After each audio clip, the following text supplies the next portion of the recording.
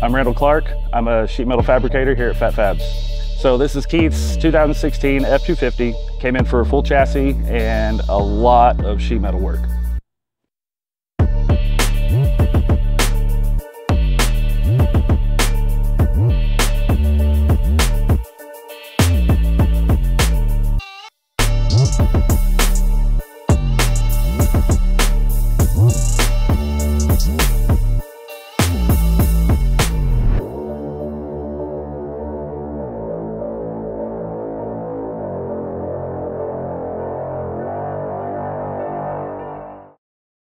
I'm Jake McKitty, owner here at Fat Fabs in Choctaw, Oklahoma.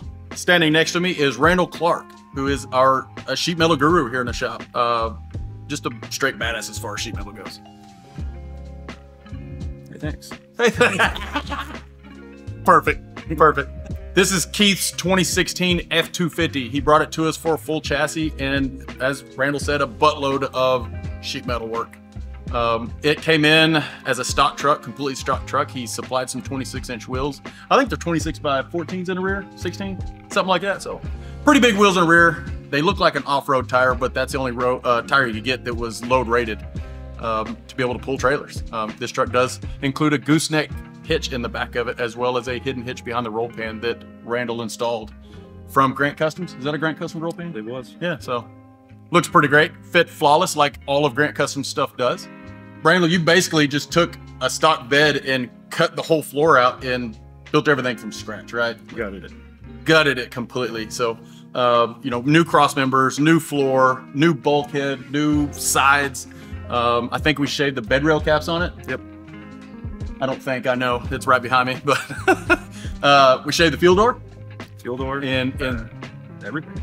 Everything, just everything's, I mean, the amount of hours in this truck so far is pretty insane. The sheet metal in the front, full front tub that weld into the core support, as well as an outside inner tub to where if the tire ever rubs, we're not going to tear up a tire.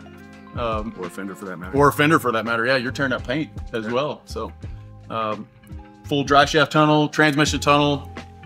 You got to keep that power stroke underneath that hood somehow. So a little bit of section in the oil pan to keep that underneath the hood. The Grant Customs roll pan came with the dimple dies in it. Keith had told us that he wants some mesh, some sort of mesh in the background of the dimple dies.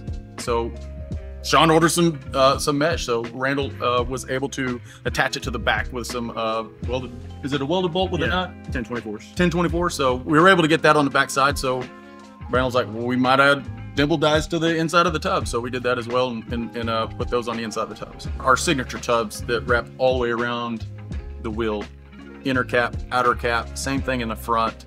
We go all the way down to the back of the front bumper, all the way from the firewall to the ground. You're not going to find a truck that comes out here that isn't that. Am I right? You're right. That's pretty. It's the right way to do it in our opinion. So, what do you have left to do? You got to button up the tunnels, and we got hood struts too. We got to put the hood struts on. Got a hood struts. We can't do that until we do the brakes though. Yeah, we got to get the Hydro Boost. The customer supplied a Hydro Boost with a new master cylinder that we have to squeeze into that firewall around that 26 prior to making sure that we're not going to put a hood strut in the wrong place and have to cut it back out.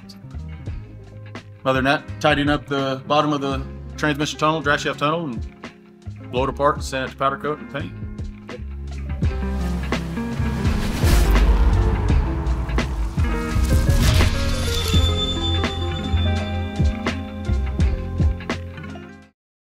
Fuck Seth Rogen.